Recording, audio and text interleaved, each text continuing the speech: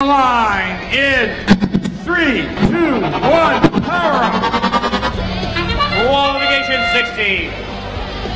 1731 Cresta Valley. Lightning speed, delivering that power cube to the scale. Control of the scale will gain 2 points per second during autonomous mode. Almost control of the switch as well. But they're lined up perfectly to place a power cube on the switch. Teleoperated mode begins. Drivers step forward, they take the controls. 116 Epsilon Delta looking to neutralize the scale in the center of the field. And it looks good. 2377 helping out Epsilon Delta. 2 power cubes on the Blue Alliance. But 1731 neutralizes it again, 2 and 2 on the scale.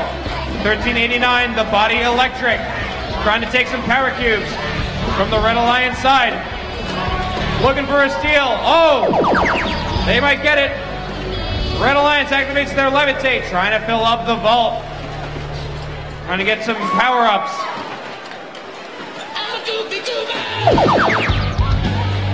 Blue Alliance activating their Levitate as well.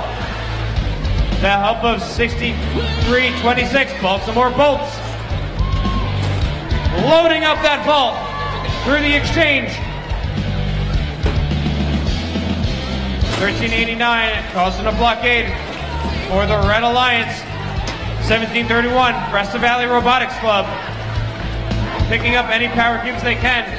We got a very close score.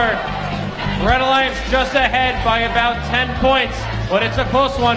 Blue Alliance takes it now by about 10 points. Blue Alliance utilizes their force power up with 2 power cubes, forcibly gaining control of the scale. Red Alliance activating boost. Red Alliance currently in control of the switch and the scale.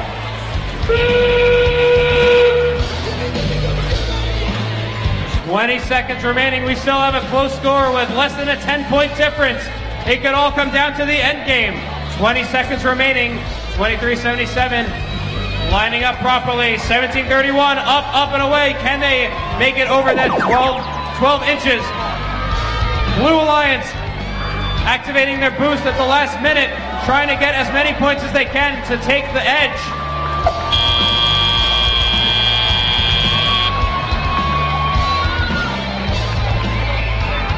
We have a close match here. Could be anyone's game.